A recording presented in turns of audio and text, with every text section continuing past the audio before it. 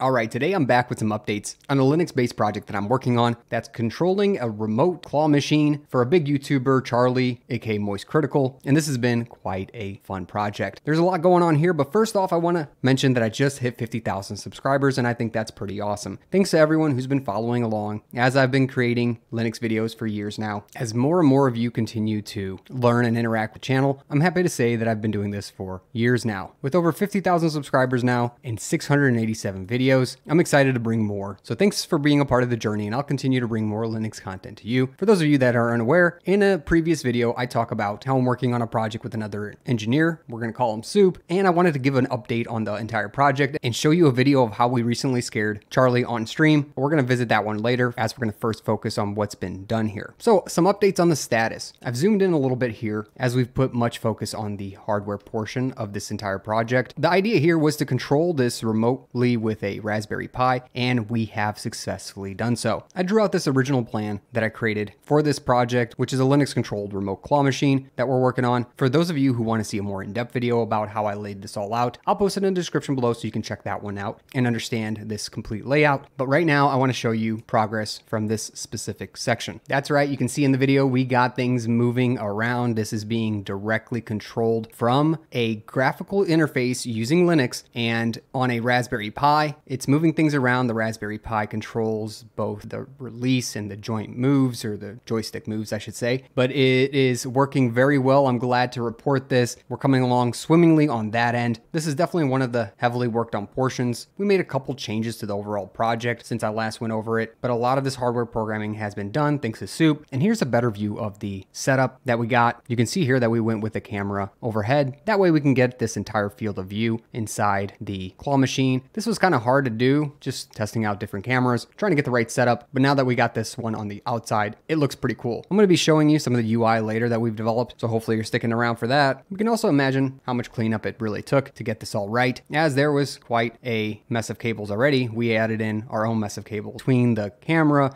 the Raspberry Pi, and all the I/O going between the joystick, buttons, and everything that needs to control this claw machine. It was quite the task, but we got things running and rolling. It's looking pretty great at this point. The claw machine is fully functional through the remote I/O that I've created. I've been focusing on working on some of the server-side stuff now and programming the game itself, which of course is no small task, as it's been taking quite a while for me to get right. Let me show you a little bit of some of the stuff I've been working on. We've scrapped some stuff as well. So instead of just Twitch, we're actually doing YouTube and Twitch at points. So we're making it work for both streams. And how are we doing that? Well, we are actually communicating to the user through a Discord channel. So in that Discord channel, we're sending messages to users so they can play the game remotely. When it's your turn, you can play. And I want to say that we are testing this, and I do need more testers. So if you're interested in checking it out and being one of the first people to play, you can definitely join my Discord and I'll give you instructions on how to do it. We have quite a few people already testing, but we are looking for more testers, so you can be one of the first ones. I just need a few people who are well clued in on how to get software bugs to happen. If you think you're that person, check out my Discord. It's in the description below as well. We're gonna get to Charlie freaking out here in a moment, but now I wanna check out one of the initial times Charlie has recognized all this. So let's check this out together. I think it's pretty cool to see it unfolding live on stream. Is the claw machine working now? Almost. You can see the webcam is set up. So today one of the engineers was over testing everything. It works fully remotely now. It's fully integrated into the Discord. Now it's just a matter of ironing out a few more things before it fully goes live. So we're at the final stretch. It's actually going to be working soon. Only a year late. We made it. We fucking made it though. We went through multiple different teams and now we have 2 engineers that are fucking superstars crushing it.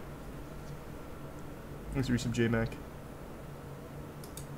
Which is some awesome news. I'm glad to hear that Charlie thinks things are going great, and I personally think so as well. Soup, shout out, you're doing a great job too. We're going to continue going through this, and I do plan on making a few videos on some of the programming, specifically using Linux, and the server that I got running and communicating with all this stuff. So if you are interested in that kind of stuff, make sure to smash that like button so it gets out to more people, and make sure to subscribe below so you can actually check out that video as soon as it comes out. I'm going to be talking about things like how to get the Raspberry Pi communicating through some I/O to actually control things like this, how to get communications between the cloud and the Pi working, storing stuff in a database, and even serving it to a client like the browser that you have over here. But anyways, all exciting stuff. All right, here I've loaded the UI up. Now we don't have the video feed currently going, but you can see here we have the game timer going up top. You can end the game, release the claw, and then use buttons to actually move around the claw machine. This is the current UI. Over here on the left-hand side, we would typically see a feed, but we don't see it right now. No big deal. Game over, and then it searches for a result for that game. Depending on if you win or not, we got all that functionality working. Now, of course, the video feed is not always on, so I'll be showing you that in a future video. But again, enormous progress to have this entire UI working here with the remotely controlled claw machine via Raspberry Pi. So all that stuff is done in the back end. We're working on some tweaks to make the game even better for users, playing with the times, that sort of thing. But now I want to show you how using this front end scared Charlie on a recent stream. Let's go check that video out. And during the last night's stream, Charlie notices something going on in the background. Let's take a listen. Oh, you guys can hear the claw machine going off right now. That's the engineers tinkering with it. We're close. I'm telling you, we're close.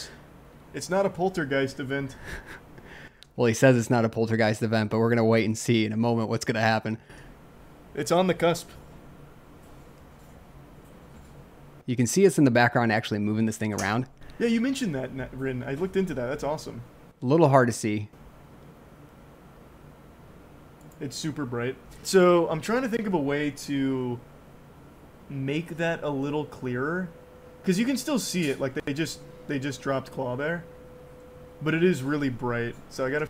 So that's not the scary part, but we did drop the claw there. It was pretty awesome. We actually didn't time this at all. We were just happened to be testing the game, and all of a sudden Charlie was online. So the viewers got a glimpse of this operating in the background. They went pretty wild. So did we. It was quite exciting as we can finally see this claw machine working live on stream, coincidentally. But let's fast forward to the funniest part of the stream. And here it is. Charlie just minding his own business. Yeah, this one's pretty solid.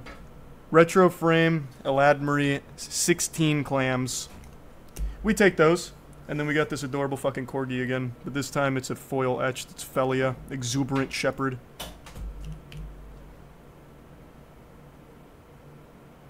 The fuck was that? Oh. It's open. Notice how he freaks out. He's looking back there like, what in the world happened? I thought that actually was a haunted moment there. Felia, exuberant shepherd, foil etched, $11. Not a terrible first pack. No, it wasn't a poltergeist. It was us.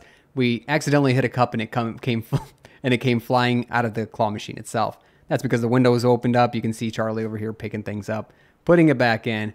Anyways, I guess you can consider that our first win. Either way, I'll take that as a win, and we'll mark that down as the first time scaring Charlie with the claw machine. I'm sure there's going to be more. Anyways, again, testing is going to start soon, so if you're interested in being one of the first play, join my Discord, link below in the description, and ask to be put on the testers list. This is all exciting, and I want to leave you with a thanks for watching all the way through, and hopefully being subscribed, as that 50,000 subscriber mark is amazing. Didn't think I'd come even close, but I do enjoy just talking about Linux and programming. This has been great, and I'm especially appreciative to everyone who's following the journey here on this channel. And if you win the game, I'm gonna leave you with this one. You're gonna see this screen at the end.